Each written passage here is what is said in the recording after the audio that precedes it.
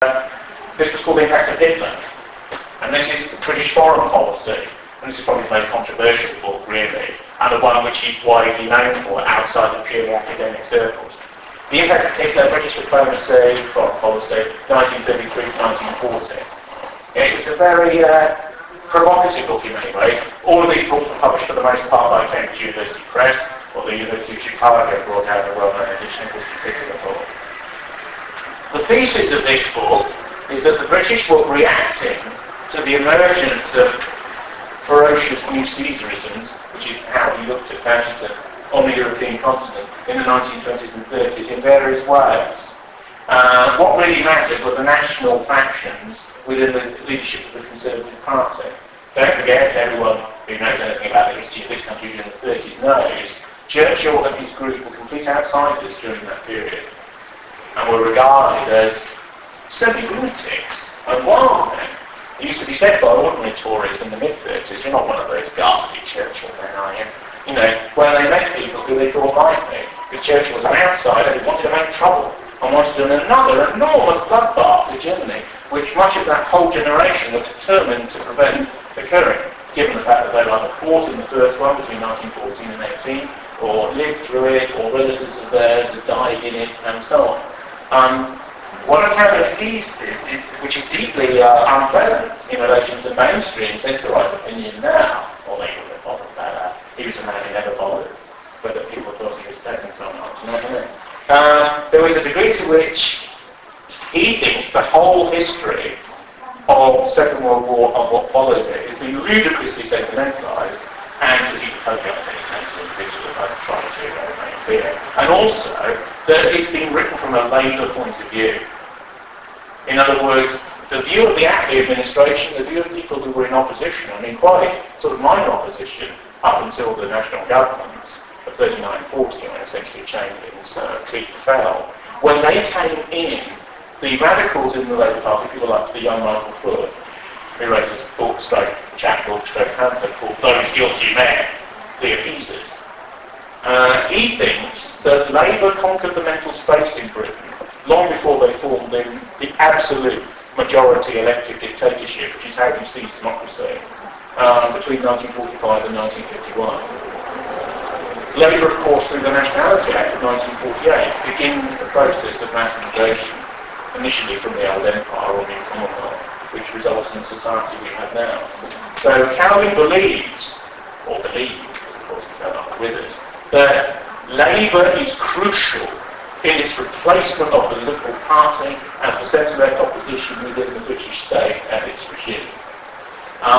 The interesting thing is that a lot of his analysis of politics is Machiavellian in the sense that power and self-interest on behalf of wider groups are what politics is about. He doesn't believe in any of the nicer and more moral constructions that people do it for others, that they do it for the esteem that others will have for them, that they do it in order to serve the public good, as John Major once said. He regarded as tawdry rubbish put forward by a political leader. So his view of everything is sort of slightly ferocious and acidic. But his analysis of this country's decline, which is a sort of internalized and microscopic version of Barnett's thesis in The Decline of British Power, which views the same events in a more narrative-based, wider, less narrow historical continuum. Both very similar, both upper middle class, stroke would-be, stroke actually upper class men, both ultra-conservatives of wide remit and culture, both outsiders in relation to the Britain which has already been created by the middle of the last century, never mind before. Don't be fooled by the fact, there's many leftists worry, that there are lots of blue-blooded people who still run structures in this society. And the class that once ruled in this country till about 1920 is gone. They weren't shot like in the Soviet Union or guillotined like in revolutionary France 200 years before, but they've gone. And it's now a mass, bourgeois, liberal society, which in his way of looking at things has been ethically and culturally proletarianized. And that's what you have if you take away the can and the soft words. And he basically, so that's the thesis of that book.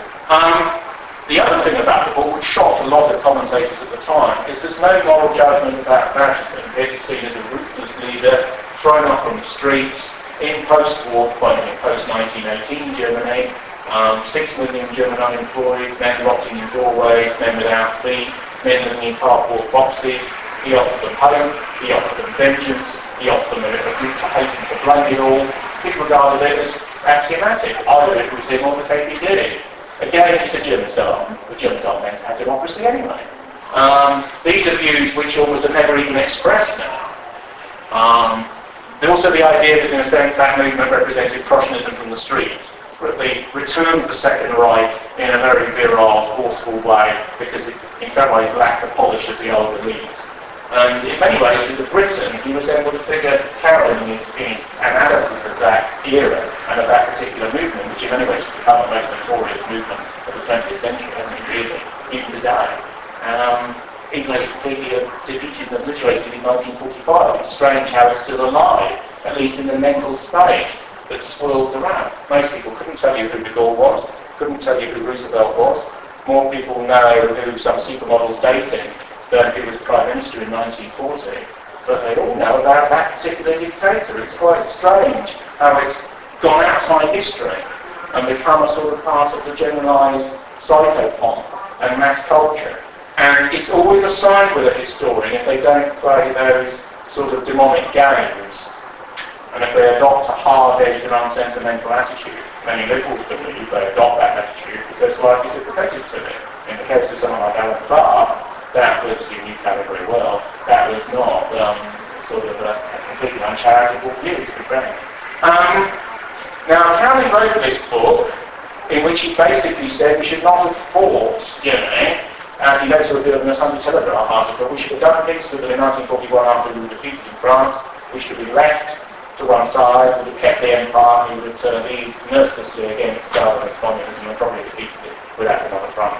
This was a revisionist, a soft revisionist thesis, but a very revisionist one, for which he was demonised and subject to quite a degree of obloquy. But if you live at night in a tower at a Cambridge college, these brickbats of outrageous polytechnic fortune don't really shatter your windows, do they?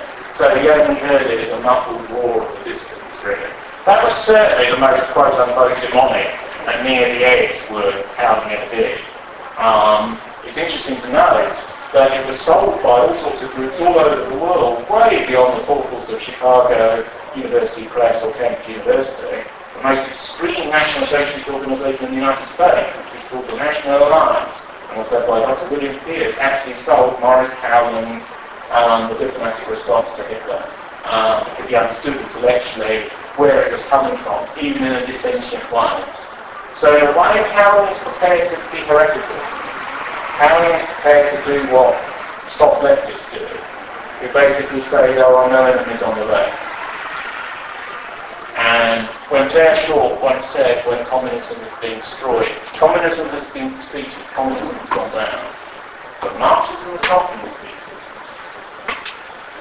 That's in many ways the difference between the left and right, that moderate leftists, who do not like the politics of communism, its harshness, its totalitarianism, its viciousness, its use of physical brutality, etc., etc. They don't like those O'Brien stroke 1984 elements, but they are prepared to look at, to think about, and to use the theoretical ideas of an enormous range of Marxists, from Gramsci to Adorno to Plekhanov and so on. They're not frightened with ideas, whereas the conservative tradition largely, shooting on open shoulder all right, but if you go further out than that, it's regarded as terrifying and sort of you are supping with the devil, and you have to have a very long spoon in order to do that. So in a sense, he's reacting against that type of hypocrisy, the idea that some ideas are respectable and others are not, when as far as he was concerned, they're all ideas, and many of them mask the urgency of power. Now, one critique of Cowling, which certain liberals were not slow to make, in terms of his word, not his sort of manner and mode of life, was that there's a sort of nihilistic structuralism to this, that in a way, what are the absolutes that he believes in? I've said that he was a Tory on this, And he just laughed. Which is a sort of an endorsement. And there's a complicated element going on there.